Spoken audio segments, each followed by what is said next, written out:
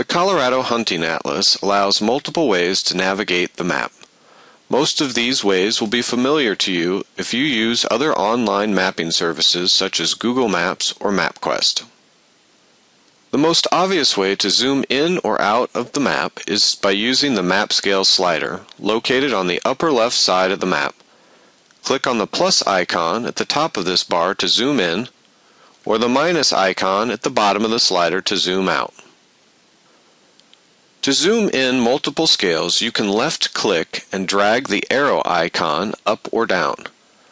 To get back to the default view of the entire state, simply click on the world icon at the very top of the bar. For users with a scroll button on their mouse, the map will zoom in if you roll that button forward, and zoom out when you roll it back.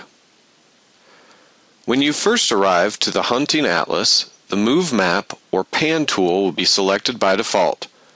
To pan the map, left-click and hold to drag the map to the desired location. For a more precise zoom, you can hold the Shift key down with the Move Map tool active. Left-click and drag to draw a box that will define the zoom area and release when you are happy with the shape of the box. At times, you may zoom into an area such that you lose your bearings.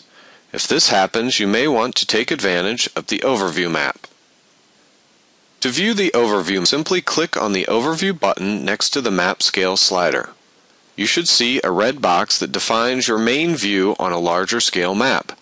The Overview map has the additional navigational feature that allows you to grab the red extent box and drag it to a new location, which in turn will pan the main map. That covers all of the navigating options. Be sure to check out the other videos to learn more about the great features of the Colorado Hunting Atlas.